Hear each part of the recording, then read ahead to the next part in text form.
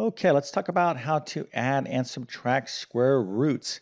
So what am I talking about exactly? Well, I'm talking about dealing with problems like this. We have the square root of 8, and we would like to add it to the square root of 2. So what is the answer? Now notice I said that we would like to add these up. Sometimes when you're adding or subtracting square roots, we can't really simplify the expression. You'll see why here in a second.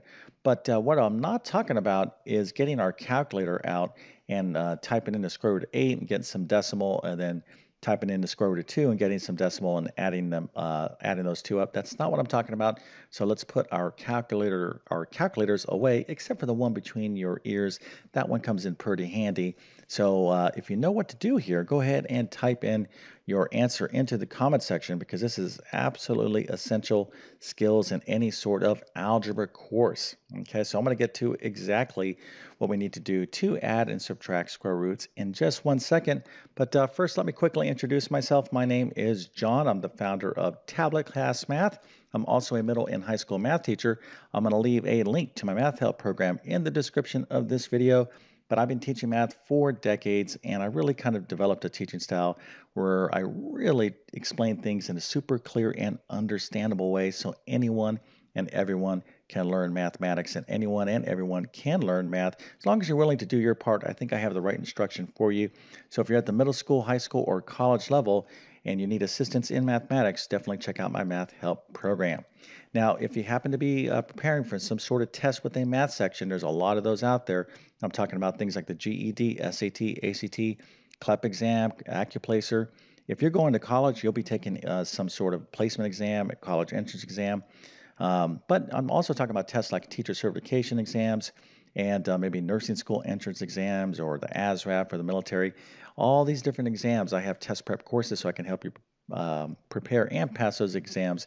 If you homeschool, I was just recently voted my middle and high school math courses #1 for homeschooling by a major homeschool publication. Pretty excited about that. And if you need some math notes, I'm going to leave links to my math notes in the description of this video. Okay, so let's get into how to add and subtract square roots. So let's take a look at some basic examples, and we'll get back to that example here in a second. So let's take a look at the square root of 3 plus 4 times the square root of 3. So what is the answer? I'm going to go ahead and tell you the answer. The answer is 5 times the square root of 3. Okay, so how did I get that answer?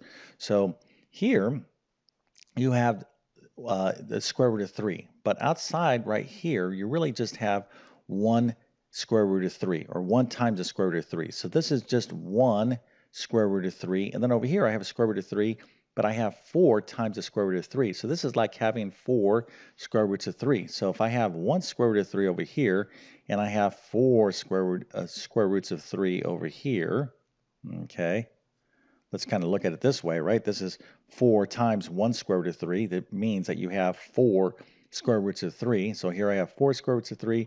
I have 1. All together, collectively, we have 5 square roots of 3.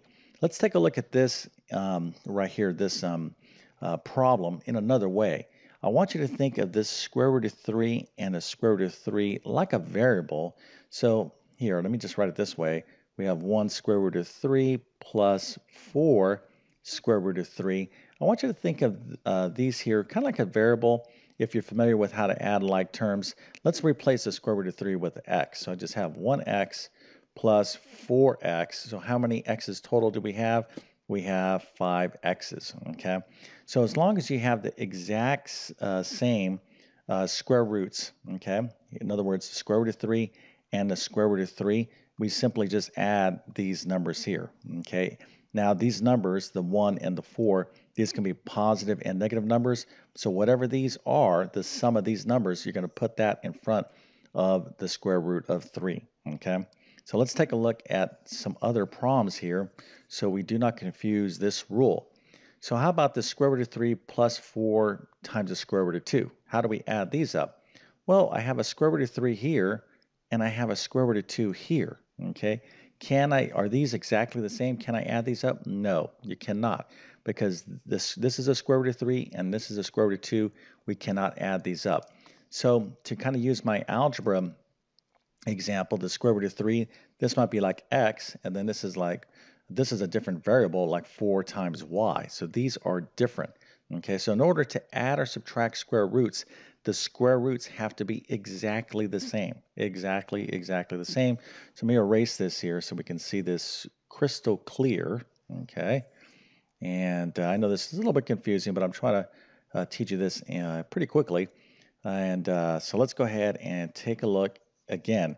I can add these square roots or subtract them because this is a square root of 3, and this square root is exactly the same as this square root. They're both square roots of 3.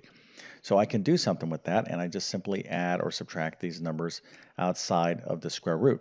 Okay, again, 5 square root of 3. But in this example here, okay, I have a square root of 3 and a square root of 2. They are not exactly the same, so I can't do anything. Matter of fact, all I can do is just leave it as it is. Okay, so this right here is basically one kind of value. Okay, one expression just like that. Okay, so let's go ahead and take a look at this problem. So we have the cube root of 3 and the square root of 3 right here, 4 square root of 3. So can I do anything with this problem? No, you cannot, because this is the cube root of 3. This is the square root of 3. And the square root, there's actually a little tiny invisible 2 up there. So when you're adding and subtracting, okay, these have to be perfectly 100% the same. We can't have the cube root and the square root. But if we had the cube root of 3 plus 4 times the cube root of 3, or 4 cube root of 3, we can do this because these are exactly the same.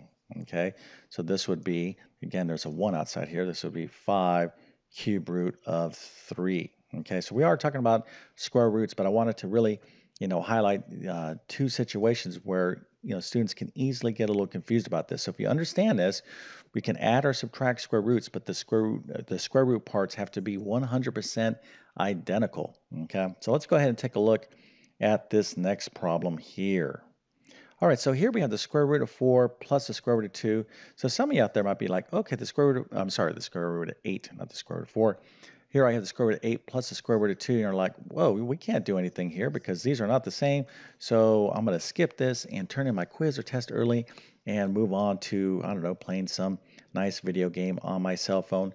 No, don't be in such a rush because we can't really see the whole story here the way this is written. I have the square root of 8 plus the square root of 2. What you need to do is you need to fully simplify all your square roots in order really to kind of see the reality of what's going on. Okay, so I can't really assess whether I can add or subtract these two square roots here because this is not fully simplified. Okay, so we're going to try to fully simplify it. And what I mean by this is we want to break this up in its factors. Now, this is a separate video. I've been doing some other videos on square roots. So you need to know how to simplify square roots. So we can write the square root of 8 as the square root of 4 times 2. 4 times 2 is 8. And I could pull apart this one big square root into two separate square roots. So this is the same thing as the square root of 4 times the square root of 2. That is the same thing as the square root of 8. Okay. But the advantage of doing this is the square root of 4, the principal square root, which is just the positive version of it, is 2. So now the square root of 8 really, in a more simplified manner, can be written as 2 times the square root of 2. Now I can look at this problem, okay, instead of looking at it this way, I can look at it this way. Okay, so this is 2 square root of 2 plus the square root of 2. And I can do this problem now because I have the exact same square root. Okay, so this is 2 square root of 2, and there's a 1 right here, 1 square root of 2. So how many square roots of 2 do we have? Well, that would be 2 plus 1, or 3 square roots of 2. All right, so hopefully you're getting a feel for this. Again, you're going to need to know how to simplify square roots to be able to add and subtract square root expressions. But let's take a look at a subtraction problem here real quick. Because this is adding and subtracting square roots. So let's take a look at 6 square root of 10 minus 8 square root of 10. So how can we deal with this? Well, first things first, we're looking at the square root of 10, and I'm saying, okay, are these the exact same square roots? They are. Square root of 10 and square root of 10. So now you could just think of this problem as 6 square root of 10 minus 8 square root of 10. I could just write this as plus negative 8. This is a negative 8 there. Okay, so I'm going to add these numbers, 6 and negative 8. Okay, and I'm going to put that result in front of the square root of 10. So 6 plus -8, hopefully you're up to speed on your positive negative numbers, is -2. So the answer is -2 square root of 10. Now, there's a lot of different problems here and additional practice, and we can make this much more complicated. But if you understand the basics here and you got all this right, well, then let me go ahead and give you a nice smiley face for just being a superstar in mathematics. Let's get you an A plus and 100%. Nice job. Now, generally, I kind of put in some nice hairstyles, but we'll kind of skip that for more challenging problems. So nice work. Okay, so again, when it comes to square roots, there's quite a bit to know. Okay, you have to, of course, know how to add, subtract, multiply, divide, and simplify. Okay, so the key here is not just to watch me do one problem, a quick video, and be like, okay, I got this, so I'm an expert at it. No, you have to follow through and practice this stuff on your own. Remember, math is a skill. I have that skill, but in order for you to acquire the skill, you have to do your own individual practice. So I have additional videos on my YouTube channel, but if you really want to, if you really want to learn this stuff, I'm going to encourage you to check out one of my algebra courses. But if this little video helped you out, go ahead and consider smashing that like button. That definitely helps me out. And maybe even subscribing to my YouTube channel. Again, I have a lot of videos on my channel. I've been on YouTube for 10 plus years. I have over 1,000 plus math videos on my channel, from basic math to advanced math like calculus and everything in between. So I have a lot more on square roots. You just kind of have to go through my various playlists, my algebra playlist, etc. But my best math help will always be within my math help program. Okay, so with that being said, I definitely wish you all the best in your mathematics adventures. Thank you for your time and have a great day.